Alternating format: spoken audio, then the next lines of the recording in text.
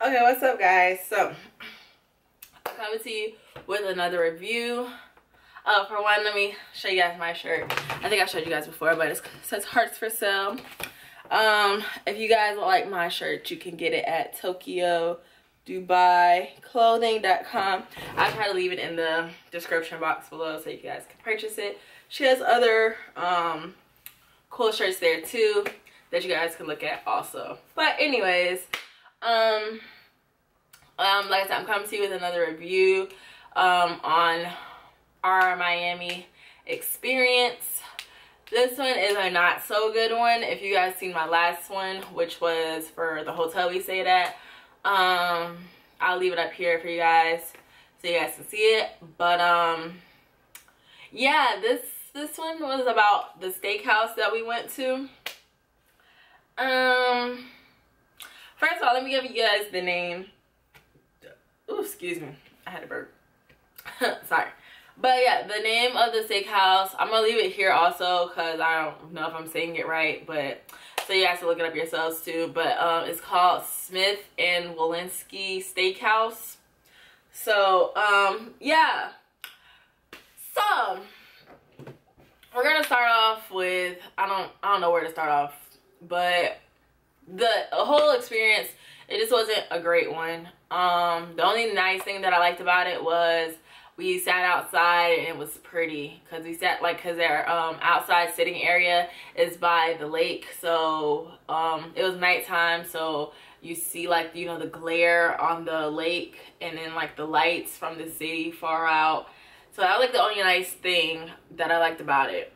It's on my vlog if you guys haven't seen that, but I showed you guys what I was talking about on my vlog. I'll try to leave that up here too so you guys can see that. But yeah, it was just we're gonna start off with the service. The service is what really got us that we didn't like the place. The service was horrible, and I personally feel, and they personally feels also, that it was because we're black. Just saying. We felt like how he just came, how he treated us, and then how I could see him talking to his other tables was totally different. And it's if we're here, we can afford the steakhouse, you know what I mean? We're not here to I don't know, but we can afford the steakhouse just like they can afford the steakhouse. Why are you treating us different? We can't afford it or something. I don't know. But he just didn't treat us right. He barely came over. He made no conversation whatsoever at all. Literally, at the end of the night, me and Bae joked because the only, full thing he had said to us the whole night was when he brought us the check. And he was like, oh, just so you know, the tip isn't counted on here. Or whatever he said. I think that's basically what he said. He was like, just so you know, the tip isn't counted on the check already.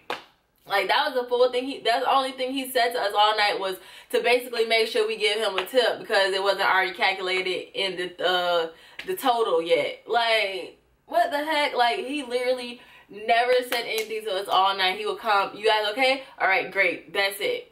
Literally, 2 times out the whole night. And like I said, the only thing he fully said to us was, oh, basically make sure you leave me a tip because the tip ain't on there already. So you ain't get, what tip do you need? You didn't even come see how the food was. You never asked us. This is our first time here. You never gave us suggestions on stuff. You know what I mean? How a real waiter, does it. Every restaurant normally that I go to, even if it hasn't, if we've been there multiple times before, they'll be like, oh, hey, are you guys from around here? Have you guys been here before? This is your first time. If it's your first time, then welcome. If it's not, then welcome back. Da da da da. He didn't do none of that. We never been there before. We never heard of it. We tried it out.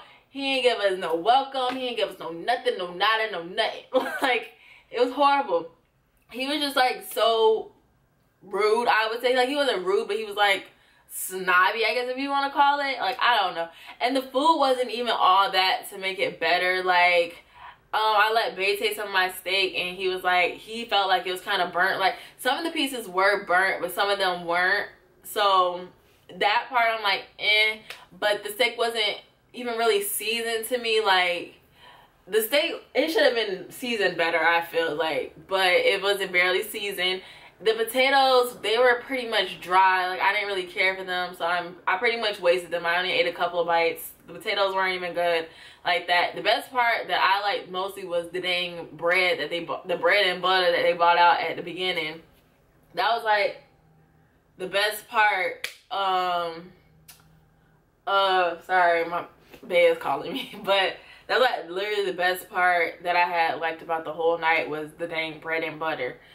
But it was just a hot mess. Like, we really didn't like that experience. Like I said, we basically spent our money, like if you guys been to a steakhouse, you know steakhouses aren't cheap. So we spent our money and got what in return? Like, it wasn't even worth it. So we were really upset. Like, we're never going back there again. Like, we hope you guys see this review. If you are thinking about going there yourself, you wanted to go there, you were looking for a steakhouse in Miami and you ran across this one like we did, or yada yada yada, whatever. Like, this place, it was a no for me. If you guys have been here yourselves, like, let me know your thoughts on it. If you liked it, if you didn't like it also, whatever the case may be. But yeah, for this review though, in all, I give this restaurant a no-go. Don't go there, it's not worth it. But yeah, so I hope you guys enjoyed this video and it was very helpful for you guys.